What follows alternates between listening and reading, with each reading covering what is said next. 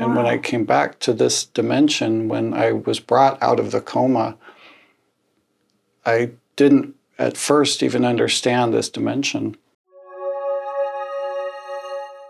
During COVID, I was still within several systems of despair in my life. I had financial situations that I was struggling to meet, and I wasn't able to make what I thought I had planned to do when I came down to LA.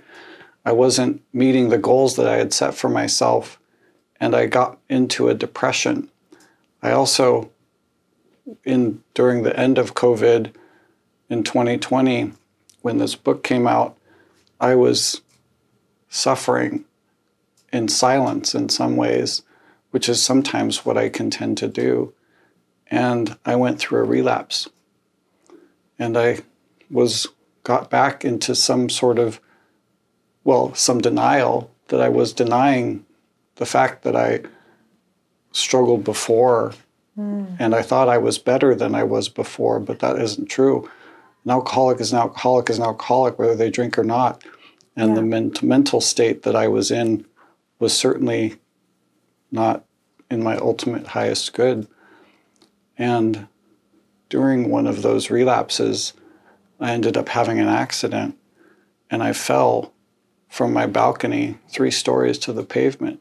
I don't remember exactly what happened because I think in some ways I'm being protected by that conscious recollection of it. I was in some ways blacked out even from that last experience that I had in physical form before I landed, pun seriously intended, landed myself into a medically induced coma. And I fractured my hip, my femur, my ribs. I had a collapsed lung. I shattered my right arm and was put into a coma that lasted 6 weeks. And when I came back to this dimension, when I was brought out of the coma, I didn't at first even understand this dimension. It was very difficult for me to understand and come back from that dark place. I think in some ways, I very much had to get this last piece of the puzzle of self-love down. I thought and could relate to the understanding that I was lovable, but I never really got there physically. Even with my own intuition, I knew that there was something missing from the self-love that I was able to accept into my body. You enjoying this so far? Did you forget to subscribe? Make sure to do so. It takes 2 seconds. Just press that little button, the red one. You know the one. Just press it, little like. All right, enjoy the rest of this content. In the fourth chakra here, which is how we receive love, I was still blocked. And much of the initial recovery in the rehab centers that I was in for physical rehab, I just would intuitively look clairvoyantly at what was available for my healing, and I just saw the color green, which represents the love and represents the heart chakra. And as even I touch my heart now, I can feel the warmth that brings into my body. And the gratitude that I have for that experience is immense. And I know I wasn't done. I know that very much I wasn't done on Earth. I still have much to do on Earth. And I first know that my book is going to be my next big major project. Going back to my memoir is very important. And that's why I'm here.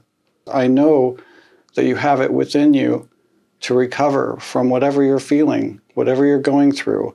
Last year, right before the accident that nearly killed me and broke me open even further, I wrote a chapter that you mentioned in the book that we talked about before, Broken Open, because I'd never believed that we were broken apart by experiences that we would feel that we might not like. We're not broken down, we're broken open to more love, open to more compassion for ourselves, open to more understanding, and open to have awareness for whatever lesson we chose to learn. And we do choose these experiences from a divine sense of self and the soul plan in order for us to learn and grow and evolve as a soul entity in the third dimensional realm, which is what we're all here to do. The important thing for people to remember is hope, that the experiences that they have, even if they feel painful at the time or hard on the body, ultimately are for your highest good. And the divine plan would pursue itself to your greatest evolution.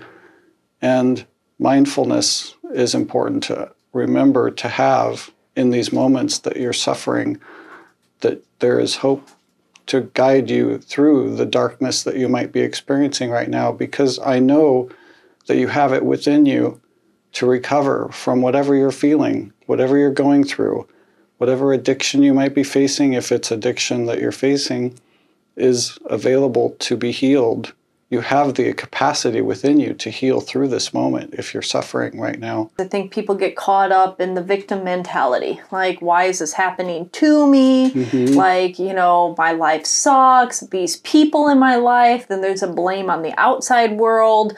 And, you know, it's a very disempowering narrative to have. When you have a mindset of lack, you feel like you're this ball that everybody's kicking, which isn't the case.